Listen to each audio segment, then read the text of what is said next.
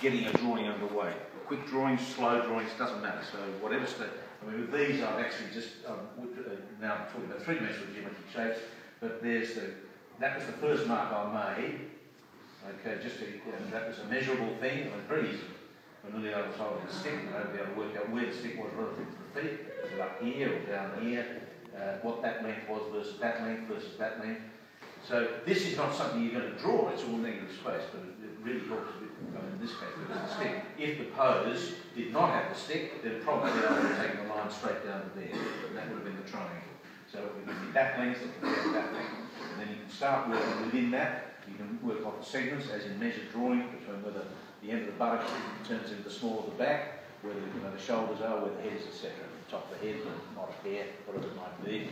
The elbows, these can all be notched off against these lines that you put in.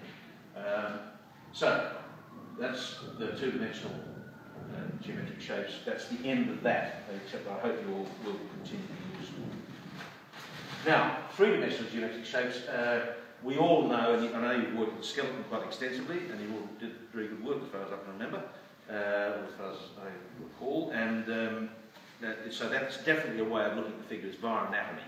So there's an understanding of the skeleton is probably the most important, because it's the framework, the armature that carries the figure.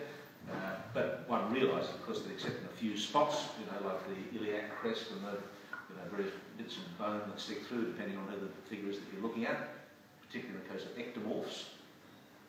Michelangelo was interesting because he did endomorphic figures, that is, bulky figures, as if they were ectomorphs. In other words, like that, as if they were very lean people. So ectomorphs are those people who, mountain climbers are ectomorphs, generally speaking, incredibly cut muscles, not very heavy.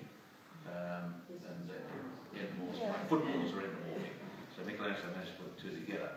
So in his case, we're looking at an imaginary approach, really, to the anatomy that underlies the skin. But in the end, you are looking at muscles in the main. You're also looking at, subcutaneous fat, deep fat tissue. You're looking at obviously the nervous system, the veins.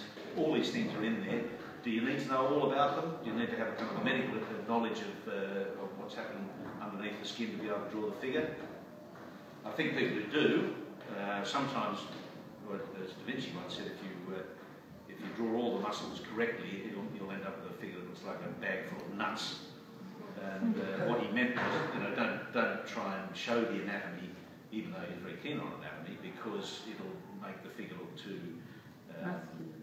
It'll lose that kind of overall form that you're after, and in fact is what you see.